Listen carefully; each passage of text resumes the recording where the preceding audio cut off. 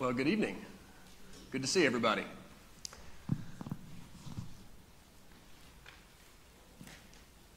So we started on Sunday looking at how God has communicated to us in His Word. And we said that God communicated to us in exactly the same ways and forms of communication that we use with one another. So that when we come to the Bible and we read the Bible, the question, how should we understand the Bible, in really simple terms could be answered, well, you understand it in the same way that you understand any form of communication. If God had communicated to us in some kind of concealed, mystical, coded language, then that couldn't be said to be a revelation of God's mind at all, could it? That would be a concealing of the mind of God. So God has communicated with us by telling us things directly, by showing us examples of things that are good and bad, things that He approves of and disapproves of. And in other cases, we are to take things that God has said or shown us and reach logical conclusions or inferences of what God expects us to gather. Now, we, among churches of Christ, have been trying to make this point for a long time, and we have usually utilized terminology like this. Scripture teaches us in the forms of commands that come from God, examples, and inferences. And I think there's a lot of people who looked at that and said, well, where do you see that in the Bible? I mean, where did Jesus say, thou must look for commands, examples, and inferences? Well, no, He didn't say that. But what we tried to convey in Sunday's class is that this is just how communication works. We tell people things, we show them things, and we give them enough information that we expect them to reach reasonable conclusions. But what I want to do tonight with you is to show you that we among churches of Christ are not the only people who have come to understand this. We are not the only ones who talk about commands, examples, and inferences.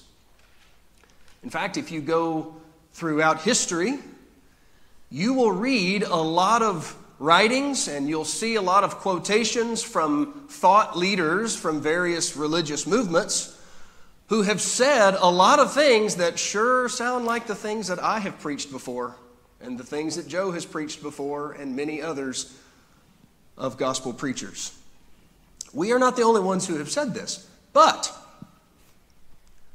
I have seen in recent years, and I'm sure you have as well, that some have become very critical of this idea of commands, examples, and inferences, and they say, oh, that's just a Church of Christ thing. That's just Church of Christ doctrine. In fact, there are some people who sit in pretty lofty seats among our brethren, people who are professors at, and I don't like this term, okay, but I'm going to put this in air quotes, Church of Christ schools and colleges, okay, who have become very critical, outspoken critics on this idea. And their influence is spreading. And so I think it's worthy of our consideration to look back into history a little bit and to realize that, it isn't just us who's been saying these things, but actually what we are suggesting has actually been around for a very long time. And it even goes back into the Scripture itself. So I have one very simple point that I want to get across to you tonight.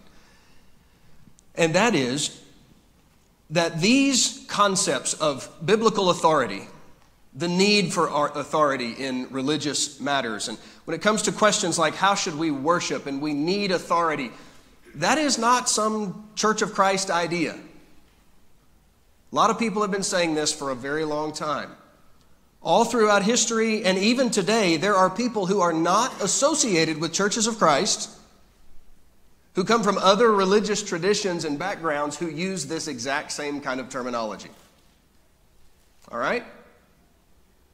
So, one of the things we touched on early in our classes was the sufficiency of Scripture. That God's Word is all that we need. We don't need God's Word plus other things. Scripture is sufficient for what we need. I want to share with you a quote from a man that you've probably heard of, a man named John Calvin. Mr. Calvin said, "When it is a matter of worshiping God, we are not to give any attention whatever to our own imagination, but we are to follow in all simplicity what He has ordained in His Word without adding anything to it at all."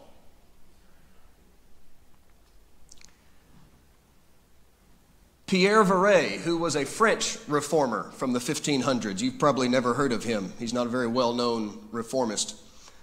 God does not wish to be served according to the will and the imagination of man, but according to His own will.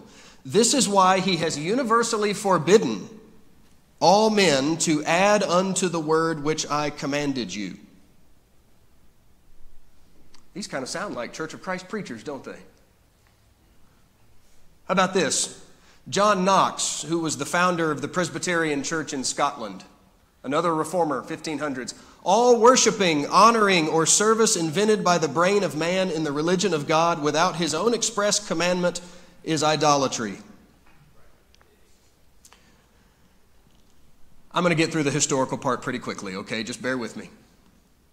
In 1689, the London Baptist Confession of Faith was written. This is kind of lengthy, but they said in that statement, "The whole counsel of God concerning all things necessary for His own glory, man's salvation, faith, and life is either expressly set down or necessarily contained in the Scripture." I want you to notice that language. It's expressly set down or it is necessarily contained. "Unto which nothing at any time is to be added, whether by new revelation of the Spirit or traditions of men. The acceptable way of worshiping the true God is instituted by Himself, and so limited by His own revealed will, that He may not be worshipped according to the imagination and devices of men, or any other way not prescribed in the Holy Scriptures." Okay, so we've got some quotes from the 1500s and one from the late 1600s of people saying, basically, we should only follow the Bible. Okay? Well, do we have anybody in modern times saying this kind of thing? Well, Michael Griggs, I don't know anything about this man other than what he has written in a book of his that I purchased, but he is some kind of a Protestant. I'm not sure what specific flavor, but here's what he said. First, the sufficiency of the Scripture. To add extra biblical elements of worship to our services is a denial of the sufficiency of Scripture. To say on one hand that the Bible is sufficient, and then to say that we must add things that aren't in the Bible in order to really worship God, is a contradiction. Second, the only way to be sure your worship is pleasing to God is to do what the Bible says to do. Okay. Mr. Griggs, as I said, is a Protestant of some kind. I don't know. But beloved, doesn't that sound like something that you might hear me or Joe say? You see, it isn't just churches of Christ that are saying these things. Well, what about all this business of commands and examples and inferences? I mean, surely nobody else talks like that, right? Surely that's just preachers among churches of Christ. Well, here's that same gentleman, Mr. Griggs. He's talking about the story of Cain and Abel, and he says this passage implies that when God gives instruction by command or example, we may not deviate from it. It also shows that God doesn't accept all types of worship that we may choose to offer. Isn't that interesting? It implies there are commands and there are examples. All right, we'll go back in time just a little bit to a man named John Girardeau, 1888. He wrote a book about instrumental music in the public worship of the church. Mr. Girardeau was a Reformed Presbyterian, and he was a professor at a seminary. He argued against instrumental music in worship. And here's what he said. A divine warrant is necessary for every element of doctrine, government, and worship in the church. That is, whatsoever in these spheres is not commanded in the Scriptures, either expressly or by good and necessary consequence from their statements, is forbidden. You see it? Command, good and necessary consequence, or inference. It's the same idea. Joe? You may touch on this. What is the alternative offered for those who criticize these three ways? Yeah, that's interesting.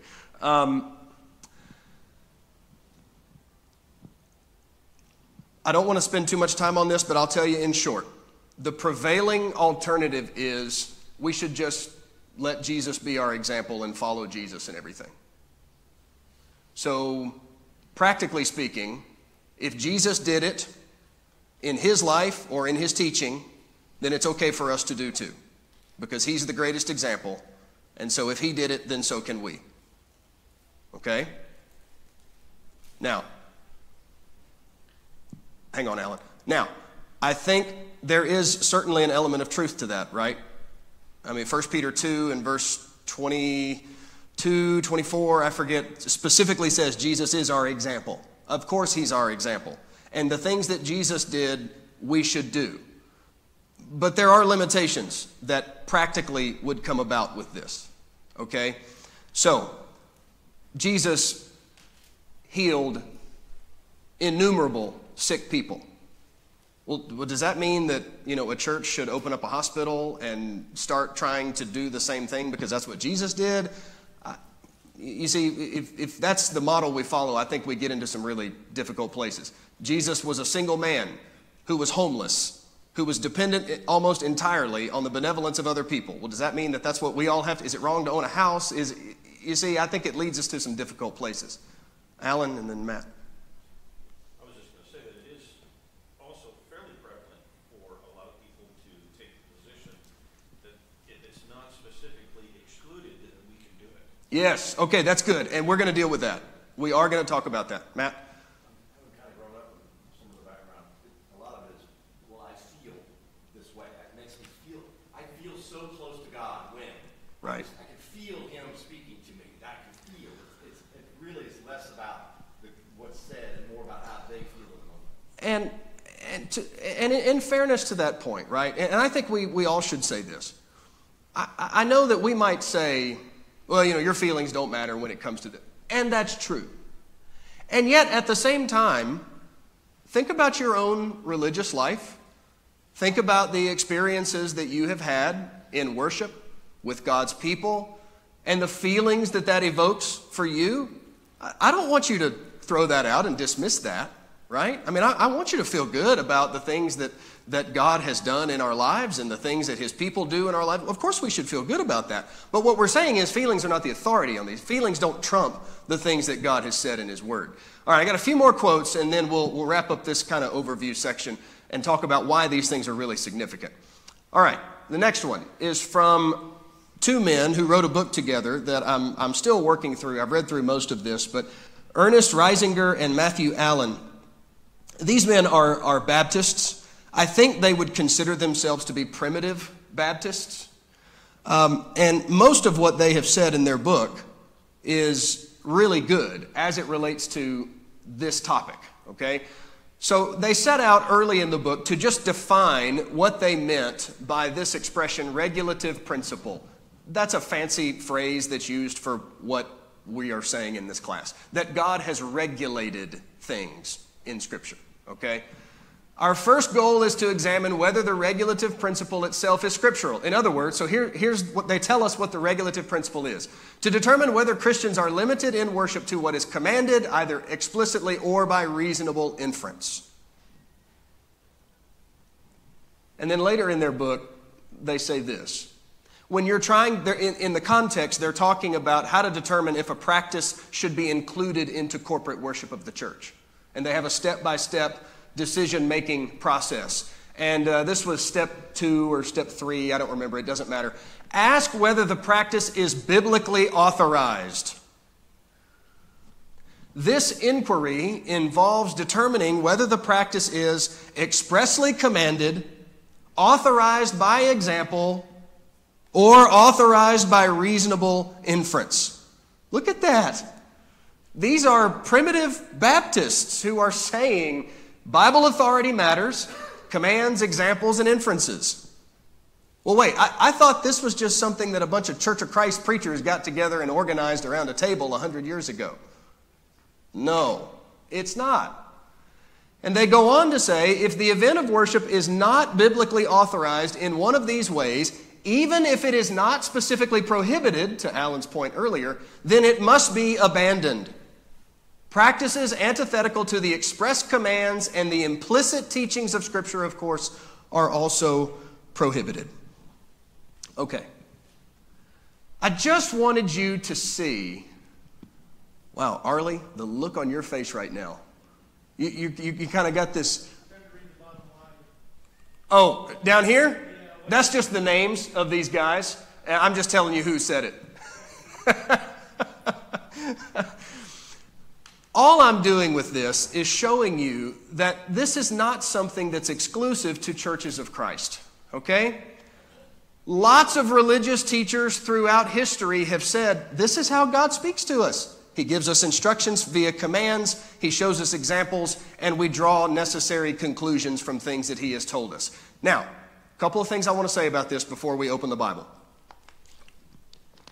First, I want to be clear on this. My inclusion of these quotations is not an endorsement of any of these guys.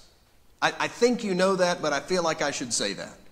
The only thing that these men have taught that I would endorse is what I've put on the screen. I'm not endorsing anything else. John Calvin is light years away from me in other things in Scripture, okay? So this is not an endorsement of these men. I'm only endorsing what I have put up on the screen. Now, you might be thinking, okay, well, if these guys all say this, and they say this is how they understand Scripture, this is how they approach the Bible, then why is it that we're all over the map? Why do we differ with these guys if we're all in agreement on this fundamental point? And the answer to that is the application of these things. We're applying this in a different way. I'll give you a specific example from these two guys, Reisinger and Allen. In their book, they argue, rightfully, for the practice of believers' baptism via immersion. And they say, because it is expressly commanded in Scripture, we have countless examples of it in Scripture, we see this again and again, we should practice believers' baptism. Okay, so I read that and I say, great, good, you got it. But at the same time, they then turn to the topic of instrumental music and they say, well, commands, examples, that's just stretching too far. We're not going to condemn that. To which I would look at that and say, well, why not? Why'd you stop? Why doesn't that apply to that topic? But notice, the argument, the problem is not with this. The problem is in the application of this. You follow me? We agree on this, but where we differ is the application of it. Well, which topics does it apply to? I would say all of them. They're not going that far. Okay. So, when you hear someone say, commands, examples, inferences, telling, showing, implying, oh, that's just Church of Christ gobbledygook, nobody else views the Bible that way. Now you can say, actually, that's not true. And someone who says that really has just done zero research on the subject, because you can find these quotes very easily. Very easily, most of these. Okay, now, all of these quotations I just put on the screen. What makes these quotations helpful and important is not that these men said these things. The question is, where did these men get this idea? Bible authority, commands, examples.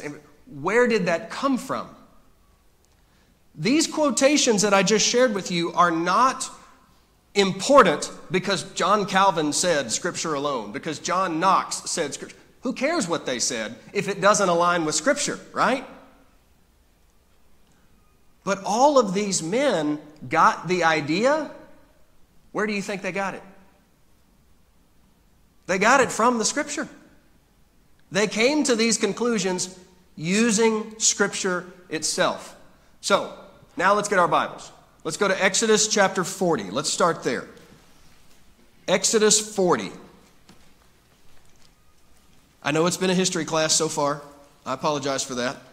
But now we're going to open up the hydrant and we're going to get lots and lots of Bible. And these are passages that you're familiar with. But I want to show you some things.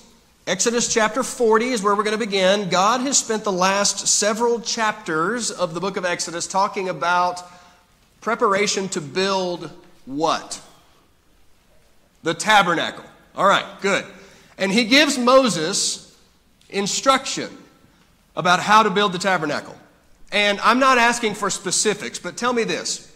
When God gave Moses the instructions regarding the construction of the tabernacle, did he give him just vague generalities? Moses, just do whatever you want to do? Or did he give him very specific and precise instructions? Yeah, very specific and precise. And do you think that God expected Moses to do that? Or was that just God talking and maybe he was just hoping Moses would take something from it?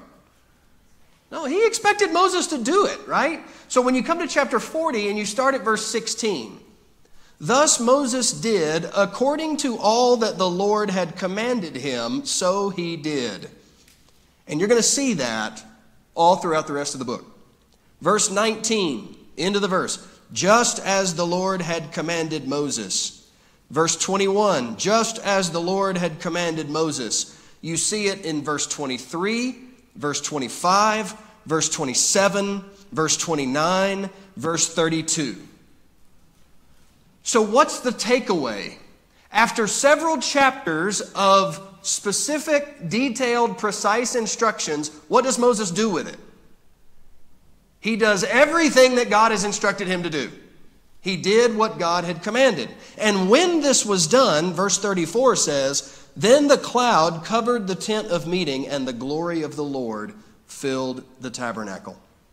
And it was such an impressive sight. The next verse says Moses couldn't go into the tabernacle because God's glory and presence was there, and it was so profound. God filled this house when Moses followed the instructions that God gave. All right. Let's go to Leviticus now. I understand recently that Joe did a sermon about Leviticus 10 and Nadab and Abihu. And so I don't want to rehash all of those things that were said in the sermon. But if we're going to understand the story of Nadab and Abihu in Leviticus 10, we really need to start in Leviticus 8. In Leviticus 8, you have the details of the consecration of the priests. And here's the procedures for consecrating priests for their service. And so Moses and Aaron, the high priest, and Aaron's sons, the priests, are all going to be there together going through these consecration procedures. So I want you to look at verse 2. Take Aaron and his sons with him. And here comes the consecration process. I point that out to you to say Nadab and Abihu are there throughout this whole process. They know what's been instructed. Verse 4, Moses did just as the Lord commanded him. Verse 5, Moses says, this is the thing which the Lord has commanded to do. All right? Now, you see that same expression. I'm going to point out some of them. Verse 9, just as the Lord had commanded Moses. Verse 13, verse 17, verse 21, verse 29, all right, on and on. Then you come into chapter 9, and it says in verse 5, they took what Moses had commanded, a little different, but not really, because the command that Moses gave came from God. Verse 6, this is the thing which the Lord has commanded you to do. It's in verse 7, verse 16, verse 21, verse 23, verse 24. 18 times in chapters 8 and 9, 18 times you see the expression, just as the Lord commanded Moses, or something really close to that. 18 times. Now come to chapter 10 and look at verse 1. Now Nadab and Abihu, the sons of Aaron, took their respective fire pans, and after putting fire in them, placed incense on it, and offered strange fire before the Lord, which he had... What does it say? Why is that significant? Because this is the first time in this whole setting when something not commanded by God was done. Okay? You see the significance of that? They are there going through this consecration process, and they're hearing over and over again all of the commands that Moses is giving by God. This is what God said. This is what God said. This is what God said. And then they get the bright idea to go do something that God didn't say.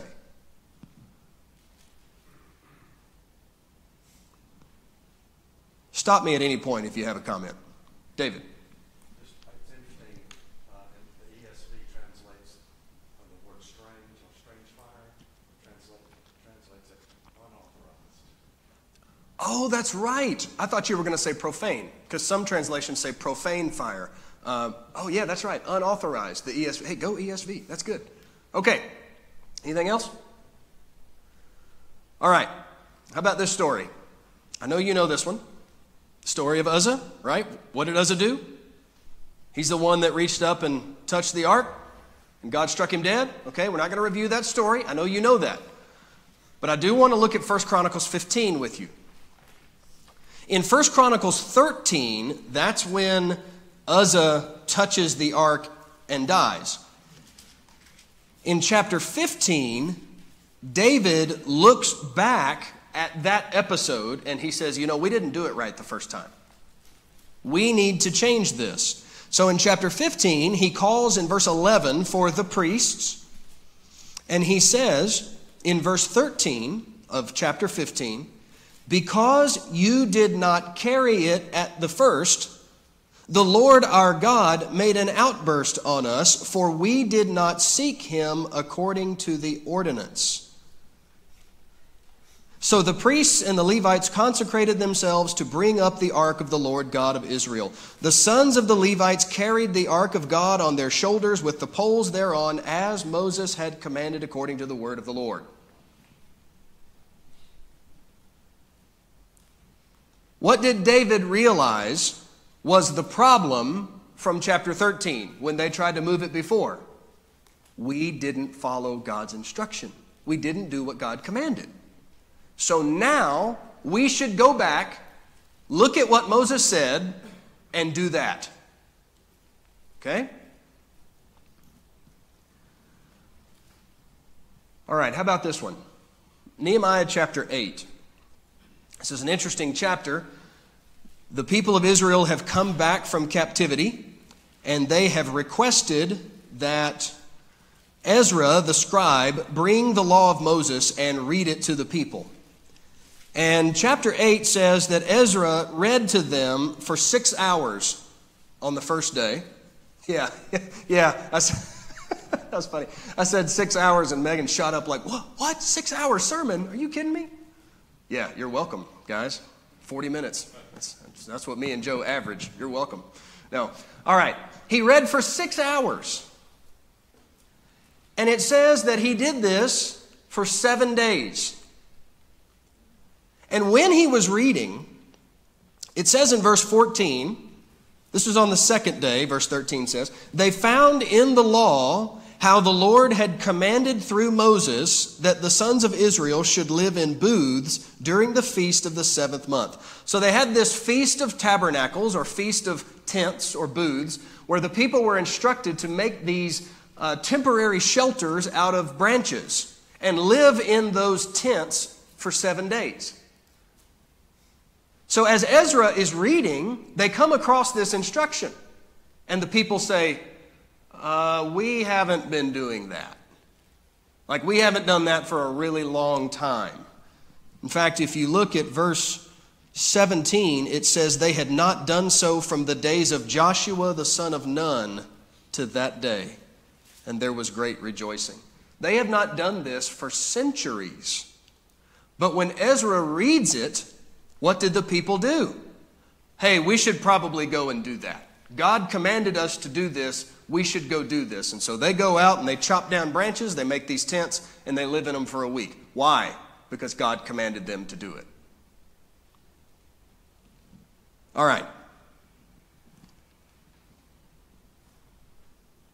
Somebody, everybody, it'd be good, but turn to Romans 15. And I'd like somebody with a nice big loud voice to read this. Romans 15 and verse 4. I'll even bring you the mic if you want to read into the mic. Romans 15, verse 4. Any takers? Dad? All right. For whatever was written in former days was written for our instruction, that through endurance and through the encouragement of the Scriptures we might have hope. Okay. Whatever was written in former times was written for our instruction. When we read Old Testament stories about God and His dealings with men, we should learn from those stories. So we should look at the story of Moses and the tabernacle. And Moses did everything that God told him to do. And when he obeyed God, God's glory filled that tabernacle. That's a good thing. We should learn from that. We should learn from Moses' obedience. Nadab and Abihu, when they didn't do what God said, God struck them dead. We should learn from that. And we should understand that we should obey God. If we don't, there's consequences. So when we look to Old Testament stories, we should learn something about what God expects from us. But that's just Old Testament, preacher. You got any New Testament passages? Plenty. So let's go to 1 Corinthians chapter 14. 1 Corinthians 14, those were supposed to come up separately, but they came up together. 1 Corinthians 14, can anybody help me on context here? What's Paul talking about in this chapter?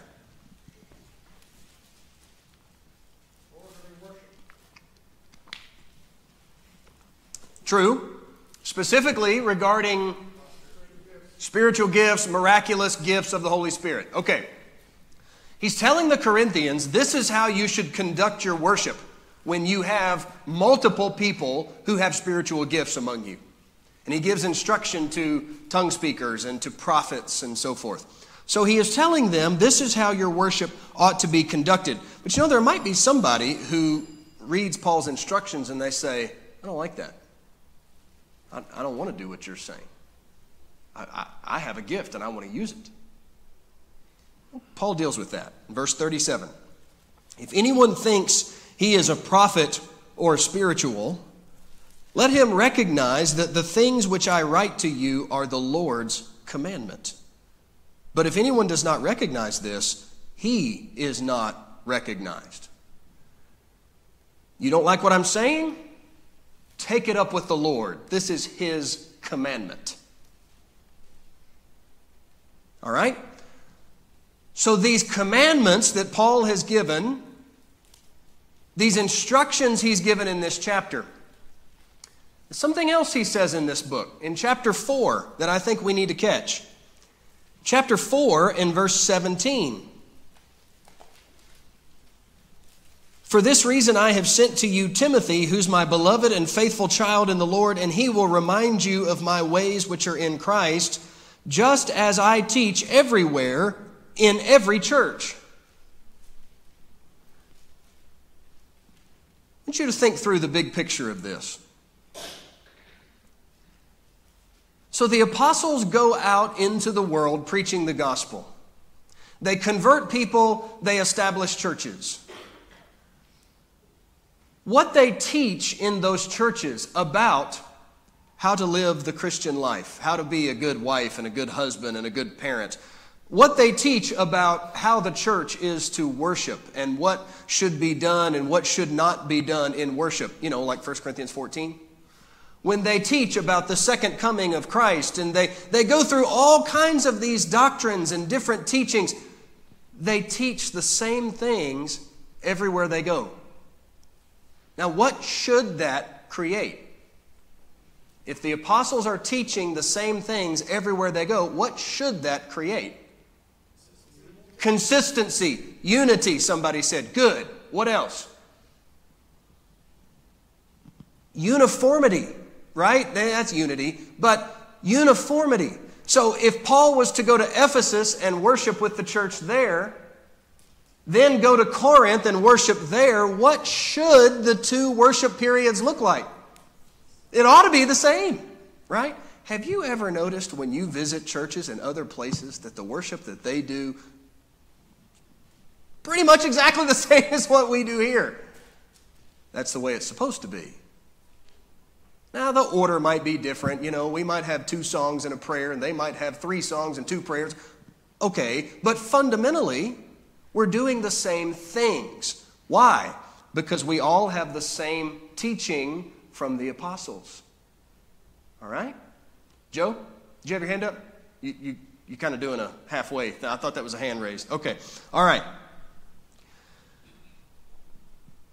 So, when Paul said in 1 Corinthians 14:37, the things I write to you are the Lord's commandment. You think Paul expected them to obey those commandments? Yeah, I think so. And so then we can go back to these Old Testament stories about God's commandments and how did people respond to those? Did they obey them? Did they not? What were the consequences of that? And then an apostle of Jesus Christ says, this is God's commandment. Romans 15:4 says, we should learn from these as we think about these.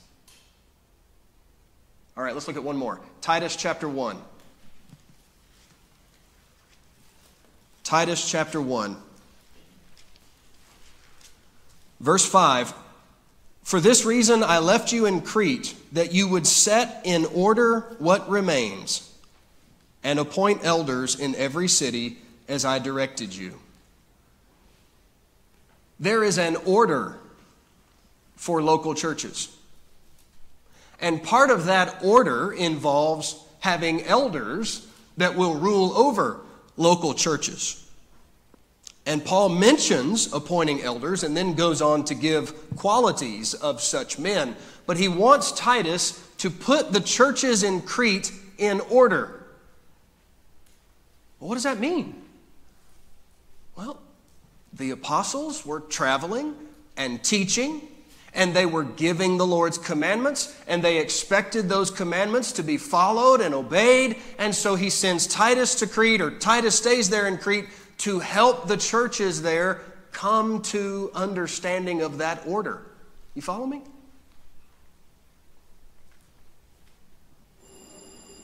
All right. Give me 25 seconds, okay? Let's tie some things together where we've been. I want you to see the logic of everything. First lesson, God is in charge. He is the authority, and so we are to obey him because he is the authority. He has given authority to Jesus, who delegated authority to the apostles, who were inspired by the Spirit, and they taught, and their teachings are authoritative and must be obeyed. God has spoken to us. He hasn't left us in the dark, wondering what he wants from us. He's told us, and he's done that in a way that we can understand. And finally, tonight's lesson, if God has spoken to us in a language that we can understand, it shouldn't surprise us that other people, even those from different religious traditions, have understood these same common elements of God's communication. Okay? All right. Lesson 6 is coming off the press tomorrow, okay? It will be emailed to you, and we will have hard copies available for Sunday. Thank you, everybody.